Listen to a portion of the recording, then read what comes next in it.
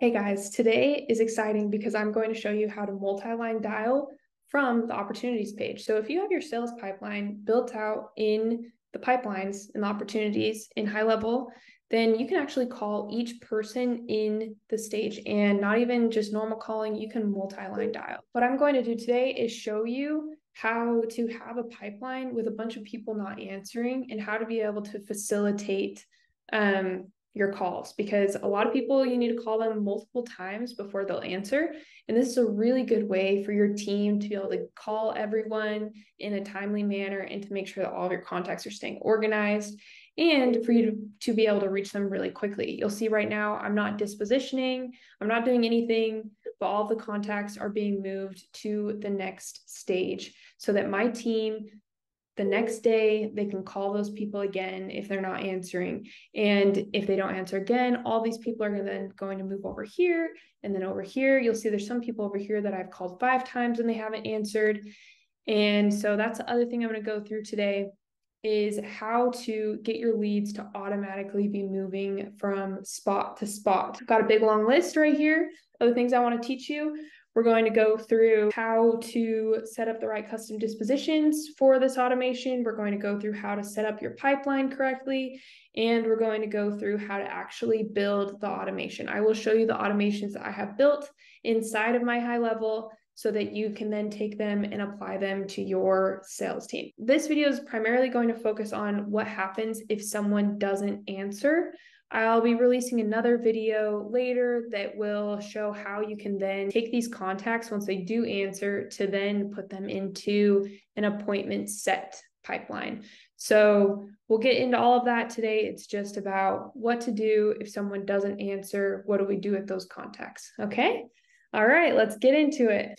So the first thing you should know is that I'm using the Wave dialer, specifically the multi-line dialer, and utilizing their custom dispositions. And I'm also using high-level pipelines and high levels automation builder or their workflow builder. So I'm going to show you how to do all of that. The first thing we're going to do is look at what our custom dispositions are inside of Wave. This is really important because it's through custom dispositions that tags are being added to the contacts and people are being moved from spot to spot, okay? So to see that, you're going to go into your agency view. Once you get to your agency view, you're going to click on Wave Admin, and that is where you're going to see these call dispositions. I have another video all about call dispositions that you can watch to understand this in more depth. What you need to know for this video is that today I'm going to be using the no answer disposition and the voice message disposition. Now, both of these are automatic. That means that I never have to click to actually say no answer on a contact. It just automatically happens like you saw before. And we are looking at no answer and voice message dispositions because this is basically the same thing. You get this disposition when someone doesn't answer. The only difference is with left voicemail, it means that Wave hit a voicemail box and a voicemail was dropped. But we want the same thing after this disposition happens. We want to make another phone call until we can get someone on the phone and eventually set an appointment with them. And once we set an appointment with them, we want that appointment set tag to be added, and then we want them taken out of our no answer pipeline and into our appointment set pipeline.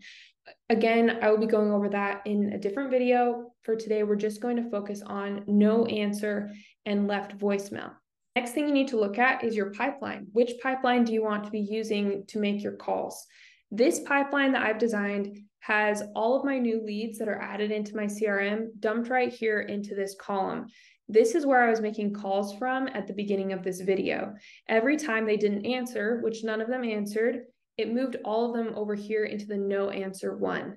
Now tomorrow, or in a few hours when I want to call them again, then I can hit this call button and I'll call all of them. If they don't answer, then it's going to move them over here into no answer two. If they do answer and I book an appointment with them, which is my end goal, or my end goal is to make a sale, right? But I want to book an appointment with them, then it will take them out of this pipeline and put them into my appointment set pipeline where there's different automations to nurture that lead. Here, I want to call them 7 times. And after I've called them 7 times, then I add a reactivate campaign or a reactivate tag, excuse me. And that puts them into a reactivation campaign where I nurture them a little bit more and hopefully get them to opt into something where I can start calling them again. So that's how that works. I'm going to teach you how to do all of that.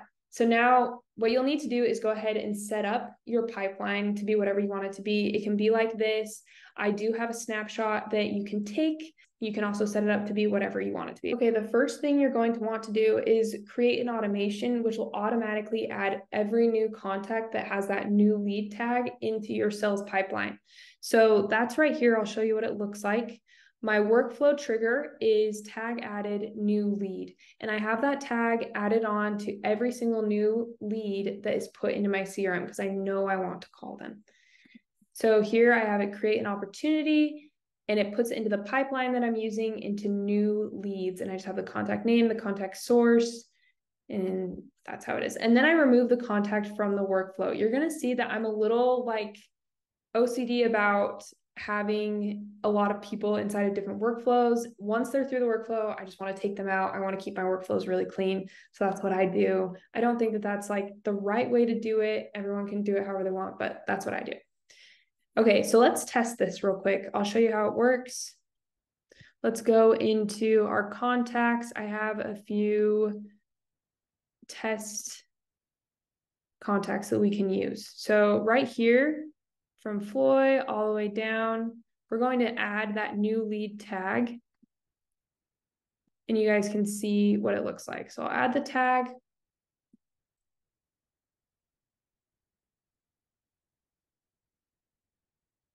Okay.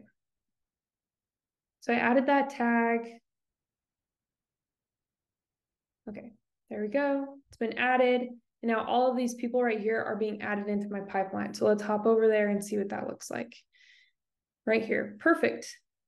They've all been added. So that'll automatically happen now. Every single time someone new is added, I can call them and just be working my leads. Heck yeah. Okay, so the next thing we need to do is then create the automation, which will move people between these different stages. This is really nice. If you have a team that you want to just be working a pipeline, you can have anyone come into this pipeline and just click call and be doing everything that they need to be doing. They don't need to go anywhere else. They can just click call. If someone answers, that profile is going to pop up so they can talk to them. Super great. So let me show you how to build this automation. We're going to have a few different automations. Remember, we're just going through the no answer and left a voicemail. What happens if someone's not picking up or you're leaving a voicemail? How can we move them through those stages? Now, if you guys look at this, you're probably going to be really freaked out because it's a lot of stuff, but it's actually so straightforward. You can totally do it. If you don't want to build it yourself, you can take the snapshot. If you're interested in kind of modifying it a little bit to fit the needs of your team, please reach out to the Wave team so that they can help you. But I have 2 triggers, the no answer tag being added and the left voicemail tag being added. Okay? Okay. Then I have a condition, and that is what tag is currently on the contact. So when we're adding the leads into that new leads column, that new lead tag is on there already. And we don't want to leave the new lead tag on there if we've called them or we've called them multiple times. A new lead, we only want to be on there when it is a fresh new lead that we need to be calling ASAP. So I'm asking the question, what tag is currently on the contact so that I know what to do with the contact. So here, new lead, the tag on the contact includes new lead, okay? So if I'm calling a new lead and they don't answer or I left that voicemail, then Wave is automatically adding the tag onto the contact. When Wave adds that no answer left voicemail tag onto the contact, this automation is being triggered. And it's going to come in here and it's going to look, high level is going to look at what tag is currently on the contact. If it is the new lead tag, then down here, this is going to happen. And I like to lay things out very clean, very straightforward. I don't like to group everything into one section where it's like remove new lead, no answer, and left voicemail all in one column. I like to lay it out so I know everything's happening correctly. You can do it how you want. This is how I do it. So here, that contact comes in here, and high level's like, okay, it has the new lead tag. We're going to remove the new lead tag. We're going to remove the no answer tag that was just added, or the left voicemail tag that was just added onto the contact, which triggered this automation. And then it's going to add a new tag, which is no answer -1 tag. And then it is going to move that contact over to the new column. And then it's going to take the contact out of this workflow, so we don't have a bajillion contacts hanging out inside of this workflow at all times. In this, we're having people leave and re-enter a workflow a bunch. So you need to make sure that in your settings, it says allow re-entry, okay? Because you're just gonna have people coming in and out, in and out. So here, I'm gonna zoom back out. Does that make sense? If you have any questions, please drop it in the comments. I will watch for them and make sure to answer them all. So here, no answer, the new lead tag's on there, it's moving through here. Next time, if I call that contact again, we've already called them once and they haven't answered. If I call that contact again, then it's going to have that no answer -1 tag on the contact. And if I call them again, wave again is going to leave the no answer or left voicemail tag on the contact. And so this time, when it's like looking at what tag is currently on the contact, it's going to say, oh, it already has that no answer 1 tag on there. So then it's going to remove the no answer tag, which was added again by Wave, because Wave always adds the same contact or the same tag, excuse me, every single time. So it's going to remove the no answer tag that was just added that triggered the automation. Then it's going to remove the left voicemail or the left voicemail tag that was added that triggered. It could be triggered by either of them. I put both here. A contact will never have both of these on it, but I put both here because it could be either tag that was added. Then I'm going to remove the no answer 1 tag, and then I'm going to add the no answer 2 tag because now they haven't answered twice. And then I'm going to move them to the next stage. And this is what we do every single time. It's just the same thing all the way through until no answer 7. And every single time I call a person, they're going to, and they don't answer, I've left a voicemail, it's going to go through this automation through these different stages. And the only time that it changes is down here at no answer 7. And that's when I'm going to do remove the no answer tag, remove the left voicemail tag, remove no answer 7 tag, and we're going to add the reactivate tag. And this is so the contact is removed from my call pipeline and gets put into a different reactivation pipeline. And that pipeline could be a pipeline where you still are making calls, but maybe you don't want to be calling them every single day like you were during this little frame of time where they had just opted in. Does that make sense? Do you have any questions? Please let me know. But that is the automation, okay? So here you'll see, I just want every single time a contact comes in, I want high level to look and see what tag is already on the contact and then swap that tag out for a new one and move them to a new column. Make sure that you always save your work. I didn't change anything, but make sure you always save it. Okay, so let's go ahead and test this thing. Let's see how it works. Go to opportunities. I've got a bunch of new leads right here. I'm super excited to talk to them. These are all test numbers. None of them are going to answer because that's what we are working on right now. But stick around for the next video so you can see what I'll do when someone does book an appointment. Okay, so I'm going to dial and let's see how this works.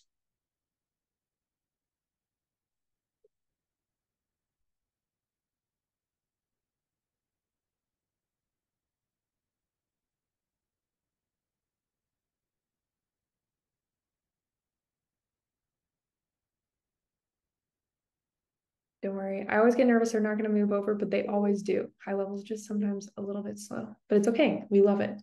Does its job.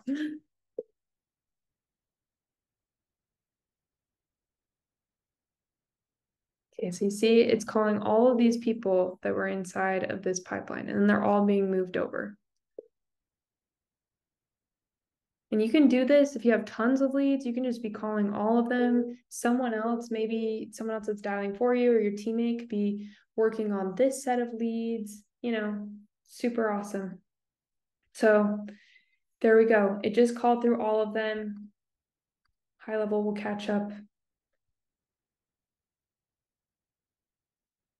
There we go. Okay. So tomorrow I'm going to call these people again. And if you don't want to call them from the same number, you can switch what number you're calling them from right here. If you want to be calling from the same number, which is always nice because that builds trust, right? You can be calling them from different numbers or the same number. Also, this is something we didn't go over, but I can go over in a future video if you guys are curious. We could make it so that every single time someone moves over to the next stage, you're sending them a text and from the same number that you're using Wave to call with, if that makes sense. Okay, so we talked about a lot. Again, please drop your questions if you have any. Check the links below. I've always got more helpful things if you want to check it out. And thanks, guys. Have a great day.